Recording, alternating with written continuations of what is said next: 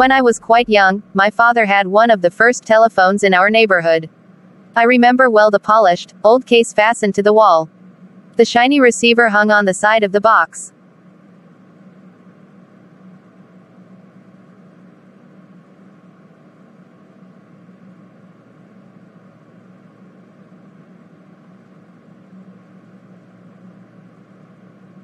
Information please, could supply anybody's number and the correct time.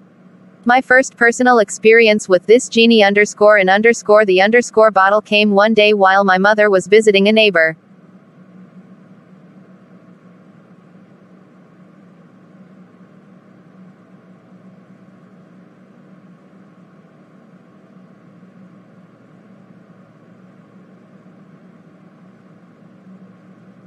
The telephone. Quickly, I ran for the footstool in the parlor and dragged it to the landing.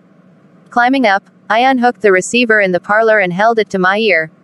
Information please, I said into the mouthpiece just above my head. A click or two and a small clear voice spoke into my ear.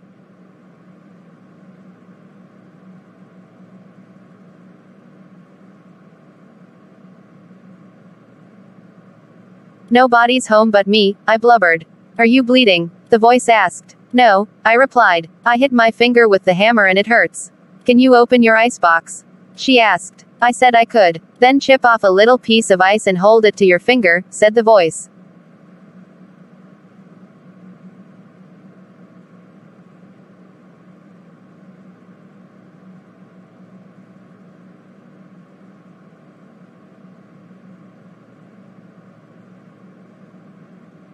Then, there was the time Petty, our pet canary, died.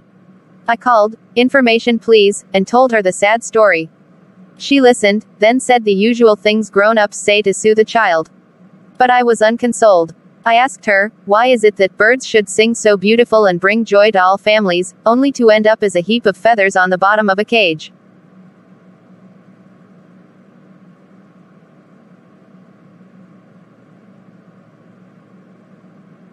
Another day I was on the telephone. Information please. Information, said the now familiar voice. How do you spell fix? I asked. All this took place in a small town in the Pacific Northwest.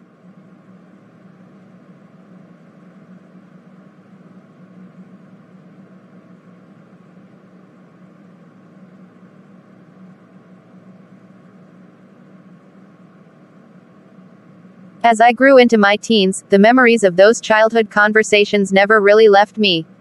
Often, in moments of doubt and perplexity, I would recall the serene sense of security I had then. I appreciated now how patient, understanding, and kind she was to have spent her time on a little boy.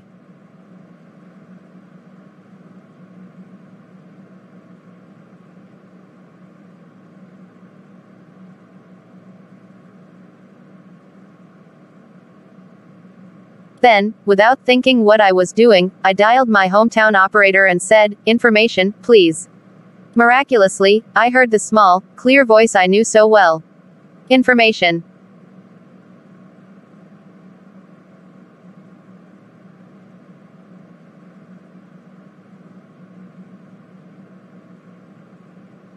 I laughed. So it's really still you, I said.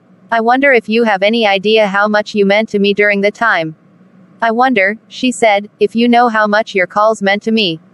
I never had any children and I used to look forward to your calls.